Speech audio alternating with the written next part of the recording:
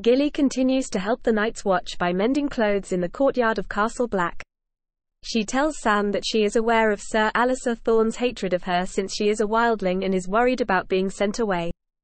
Sam comforts her by reaffirming his promise that wherever she goes, he will go too in order to protect her. However, Gilly argues that he cannot leave Castle Black to go with her or he would be executed for breaking his vows. Later, Gilly is present when Mance Rayder is executed by Stannis Baratheon for refusing to bend the knee. Horrified by seeing someone executed in such a brutal manner, Gilly turns away before Mance is consumed by the flames. Being illiterate, Gilly has begun to learn letters from Princess Shireen Baratheon, with Samwell watching over the two. Gilly also reveals to Shireen that she had sisters that also had grayscale, but they were quarantined away from the other women at Craster's Keep and eventually succumbed to the disease, after which their corpses were taken out into the haunted forest by Craster.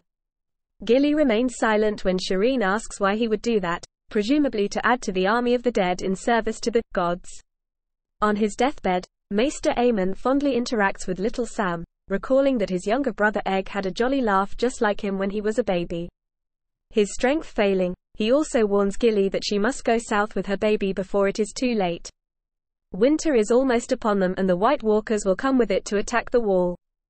Aemon dies soon afterwards, and is given heartfelt eulogy by Samwell, which Gilly had predicted would happen due to Aemon's declining health. After Stannis' departure, Gilly, being the only girl left at the wall, is targeted by a few men of the Night's Watch.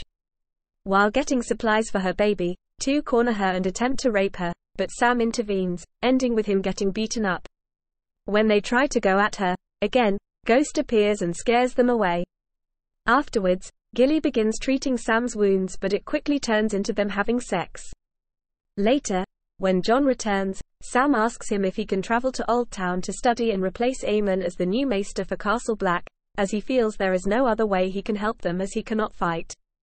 He also wishes to take Gilly and little Sam with him, in order to protect them from the coming war against the White Walkers. Jon allows this and Sam, Gilly and the baby depart shortly after.